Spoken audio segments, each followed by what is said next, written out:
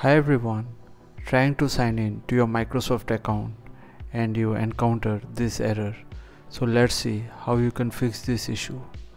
To get started, simply click on these three dots in Google Chrome. Click on extensions, then go to visit Chrome Web Store. In the search box here, simply type browsec and select this. Click add to Chrome and then add extension. So once it is added, click on this icon and pin the browsec VPN app.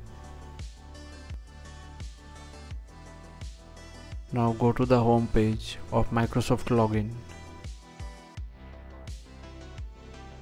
Now here click on this globe icon and click on accept and start the VPN.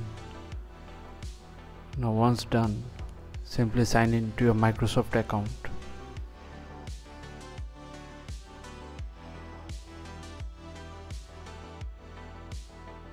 At this point, you can choose any recovery method to get the PIN.